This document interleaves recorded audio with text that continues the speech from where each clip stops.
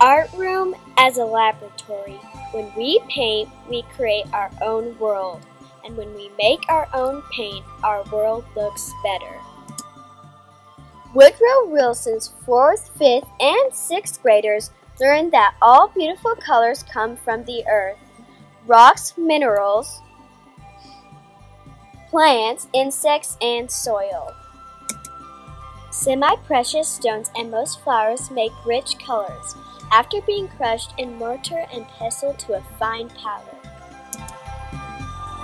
If necessary, a molar or flat stone is used on a marble tile to make the powder finer.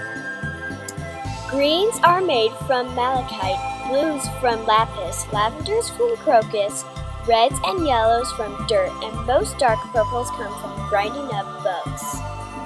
Paint is made from the sticky material called a binder.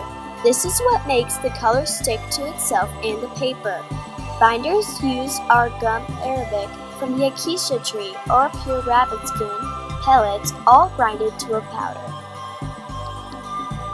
After binder is added to the dispersed into the mixture to make a rich watercolor. Let the paint making begin.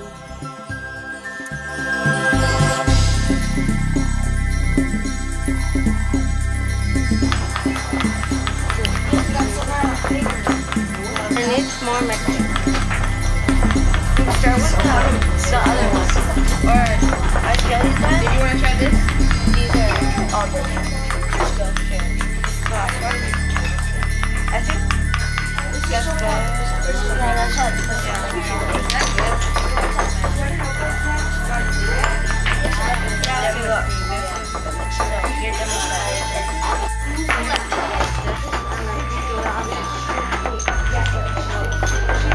I wonder what this is going to look like. I think this needs a little water. It looks fine. Show you the blue one? Because this one is still like cotton. Yeah, that's completely blue, so I guess you can use it. Look at this red. Shaking, man.